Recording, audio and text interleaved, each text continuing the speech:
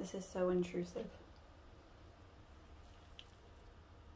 But I had to show you guys the new litter box I just made Luna. And she just hopped in there, of course.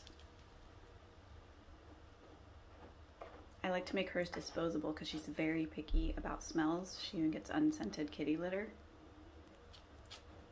So I made her this new litter box. And she's got these little feet wipers on the side. I just peeled a layer of cardboard away. And then the pan inside I'll use for about a month and then throw it away or throw the whole thing away and then just make another one. And the pans for 2 are about 10 bucks, I think, and they're pretty deep and sturdy. So she doesn't get kitty litter everywhere. Just thought I'd show you guys my new litter box. Bye.